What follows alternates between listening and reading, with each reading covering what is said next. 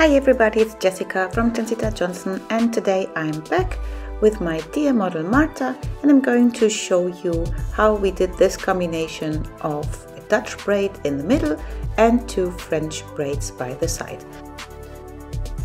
With the end, with the tail of my comb, I'm sectioning off the crown hair, and I do this in a kind of oval shape.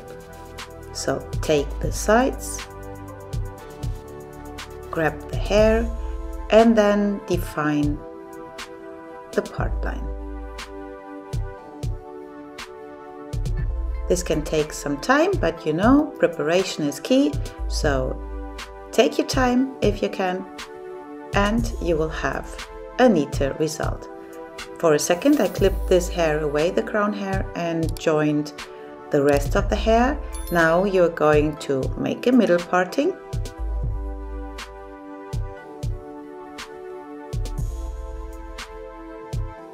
And this middle part I'm sectioning again with two triangles, a bit smaller than the sides. So you have actually perhaps always a third of the hair in the middle and then by the sides. The middle parting, like you see here, is also a light or slightly oval shape. And I'm going to just make some kind of bun and clip the hair away. Now do the same thing with the sides. Here I'm using hair ties because I want it to be tight by the side, so that when I start to braid the middle braid, I do not have hairs in my way. So this looks a bit strange, but the result is what counts. I'm applying some hair gel with the toothbrush now on the top to avoid flyaways and to tame the hair. So you know this process. Comb the gel neatly through and then take from the very front a small section of hair, split it into 3 equal sections. There you have now your 3 strands, and we're going to do a Dutch braid. So right goes under the middle, left goes under the middle. This is the first stitch, and then when right goes under the middle, you add in hair from the side. Here you see it again. Right goes under the middle, take a small portion of hair from the side and do this kind of braiding until you have no more hair from this parting to add in. And then I'm going to keep on braiding until the very end.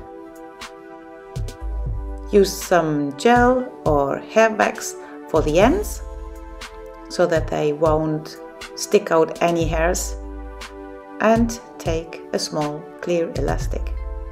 Now for the edges where she has a lot of baby hairs, for the side braids where I'm going to do the French braids, I'm using this hair wax from Cantu.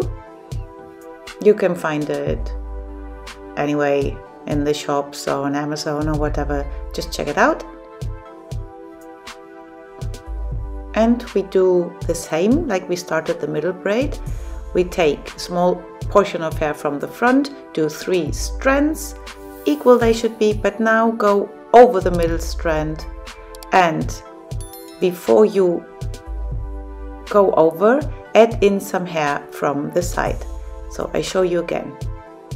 Hold the 3 strands.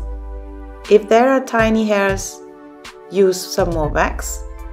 And I do the French braid like you've seen here at the very beginning. Just go back if you have not seen the difference. I first add in some hair to the strand before I bring it over.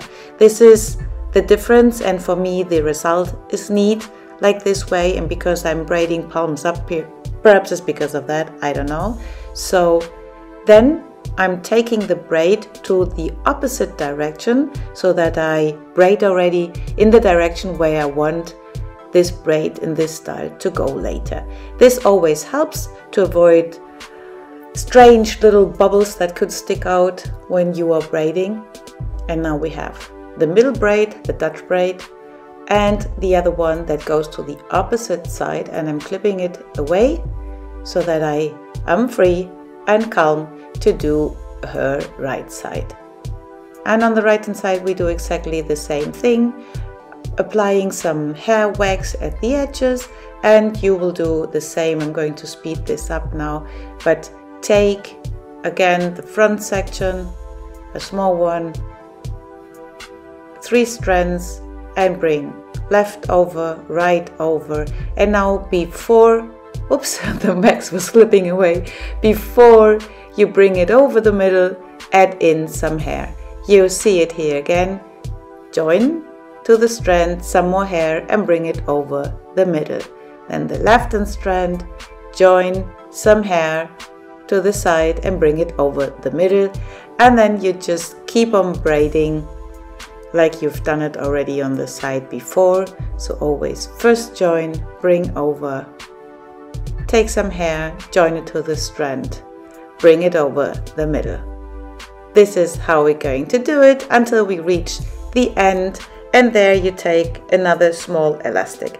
Now I'm taking the middle braid and I want to cross the side French braids over. So I'm checking where they fall naturally, and then I'm just pulling it to the opposite strand on the other side from the braid, and I'm using the topsy tail tool to make it easier to bring the end of the braid through.